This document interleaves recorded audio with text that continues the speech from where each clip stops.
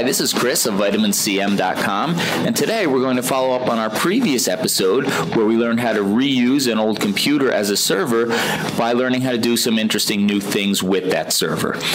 One of the first things that I want to show you how to do is be able to transfer files back and forth between your primary or desktop computer and the server. In order to do this, you need to start out or allowing file sharing on the server. So I have Windows Explorer open here on the server, and you can see here's the C drive and some of the different folders that are on it. So the quickest, easiest way to do it, if you notice down here, there's a thing called Shared Documents. I'm just going to take the C drive, click on it, and drag it down and drop it onto Shared Documents.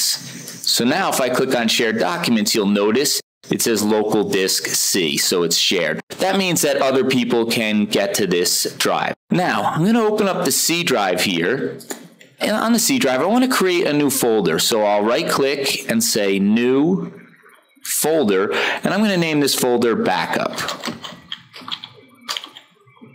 Okay, because I'm going to be using this to store my backup information from my other computers on the network. So if I click on the backup folder, there's nothing inside of it. All right, so I'll minimize that. And I'm actually going to minimize the VNC viewer also. On my primary computer or my desktop computer, what I need to do is open up Windows Explorer here, and I need to map to that drive on the network so that I can use it. So if you look here, these are the drives that are on my computer.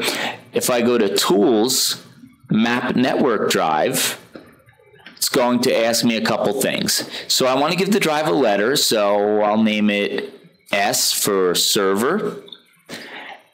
And I need to find the drive that I'm looking for. So if I click this Browse button, it goes to My Network Places, and inside of My Network Places, click Microsoft Windows Network, then click on Work Group, and in Work Group, it will show me the other computers that are in this work group that I'm on. So if you notice, there's one that says Server here, and that's the server that we're looking at. And what I want to do is click on server itself. So that's really the C drive of the server. And I'll say OK. And I want to give it, and then I'll say finish.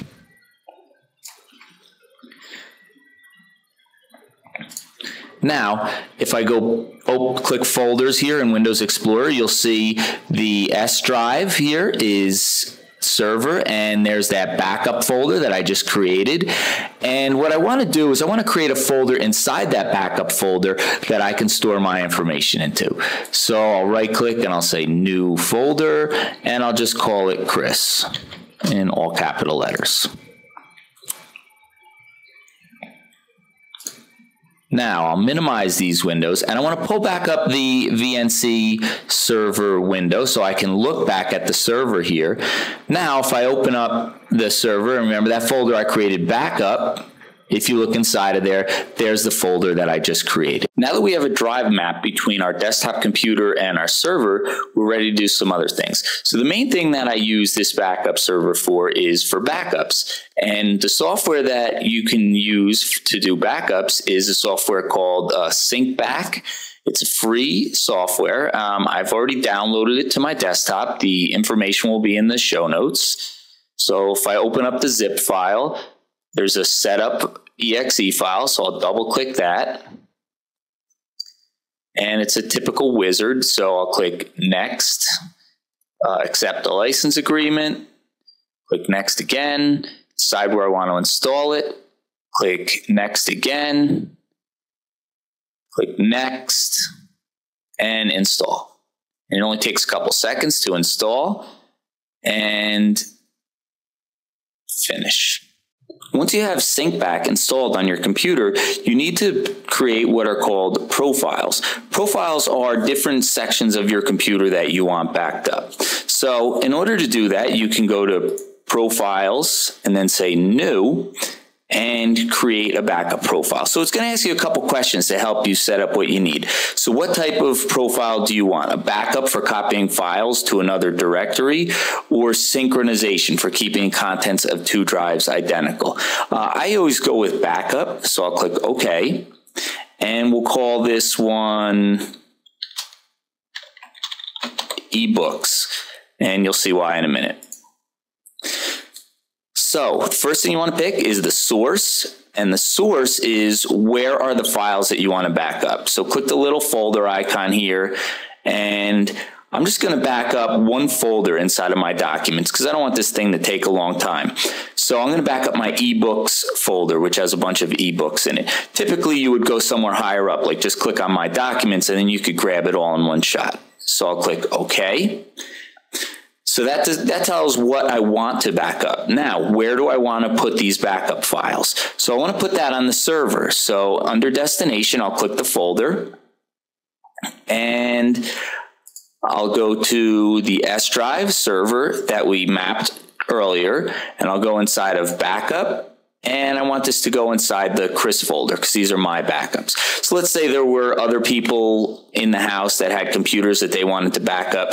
They could have a folder, you know, my wife could have one called Andrea, you know, mom, dad, whatever. So I'm going to put my folder files inside the Chris folder.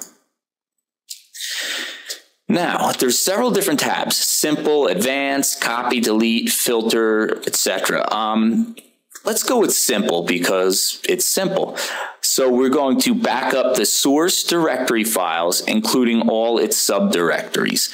That's typically the option you want to go to. Like, for instance, if you said My Documents, you'd want to click My Documents, and you want all of the folders inside of it. And we'll click OK. And our profile is created. You can see it up here. Now, it's going to ask if you'd like to perform a simulated run for this new profile. So we'll say yes. And it's telling me all the different files that are in there that have been modified. And it will be all of them because I have never run this backup before. So I'll say continue simulation. So once I have my profile created, I'll click on that profile, ebooks, and what I want to do is click Run. And this will show me all the files that it's going to back up. And again, I haven't run this ever, so it's going to show me every single file in there. And click Continue Run. Now, you notice here the result says it's running. So typically, this is going to take really quick because there's only a couple files there. But if it was something bigger, like for instance, all my music or all my movies or something, it would take a long time. And as you can see, the results have changed to success. And if I want, I can double click on this and it will show me a log file, which is only one page because there's only a few things. It'll show me all the things that I backed up, where they went, and sources copied. Now, if I wanted to create another profile, for instance, all of my music, I could say new. Okay, I'll give it a name like music. Say okay. The source folder would be the library folder. That's where I store my music. The destination would be the server inside the backup folder inside of Chris. So I'd say OK. Then I would click OK, and it's saved. Now I'm not going to do a simulated run here because you already saw how it works, and this one will take a lot longer. So now you can see how you can create different profiles. And you might want to create a few different profiles. So you could say back up all your documents, back up your music, back up your registry, something like that. Or if you don't want to spend a lot of time fiddling with this, you might just go to a really high level, like everything inside of my documents, and just run that, and that would back up everything at once. Now, what I'm also going to do, I'm going to open up the server, and I'll pull up the backup folder, and if you notice, inside of the Chris folder are all the files, all of my ebooks that I just backed up. So you can see how that works. One of the nice things that you can do once you have your server up and running is use that server as a print server. So I'm going to click on the VNC window now, open up the server, and I have a printer that's hooked up to this server, so I'll click Start printers and faxes, and you'll see the printer that I have hooked up there. It's an old HP printer. So if I right click on it and I select sharing, it says do not share, then it says share. So I'll click this one. I'll give the share a name.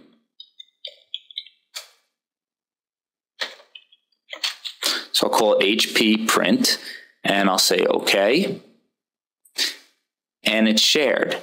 So now if I minimize the server and I go to the desktop computer and I click Start Printers and Faxes, I need to map this printer. So I'll go to Add a Printer, click Next, and I want to say that it's a network printer because it's not locally connected to this computer. So I'll say Next and browse for a printer. So I'll say Next.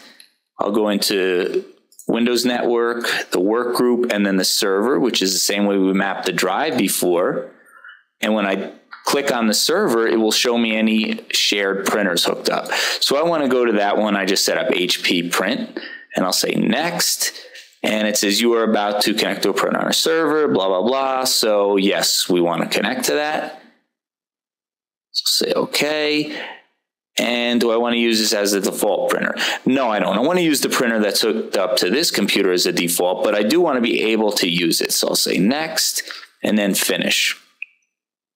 So now, if you notice, I have this HP printer and then it says on server. So that's the computer that it's located on. So now I can print to this. So this is nice. If you have 4 or 5 computers in the house in all different areas and you don't feel like buying a printer for every single computer and setting it up, you can just hook one printer up to the network or the server computer, and every printer in the house can map to it and print to it all at once. So not only does it save money, it saves space. So you don't have to have, 4 printers all over the house.